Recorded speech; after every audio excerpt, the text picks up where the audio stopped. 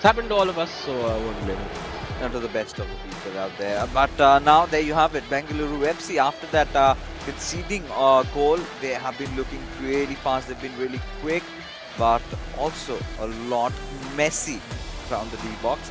As they're trying to change things around, trying to level up the scores. Garlic passing it on with Vieira.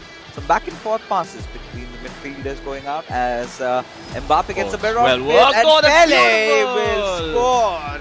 That's incredible, and I believe that was Varsi who play on the counter attack. He's got Pele up there and Vieira. He's got Mbappe making the run on the right flank. That's not to use him. Goes for the long ball to Pele, which is spectacular. Will we see another chip here? I think that might have been a good option, but Ronaldo goes for the goal, near post, bang bang. That is beautiful from Angano 7 and East Bengal, and very well done. And for Mumbai City FC, it's been more sort of hit or miss. So for them, they need to get it together. Although right now you can just see already straight on the attack.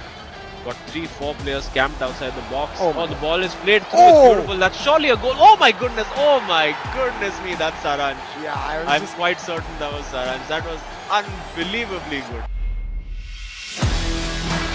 Going to be so much affecting their mental. And look at this. It's a dangerous place for a free kick over here.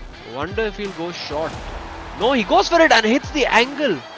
He hits the... Oh, is it in? It's in. The game's been given. It's been given, I hope.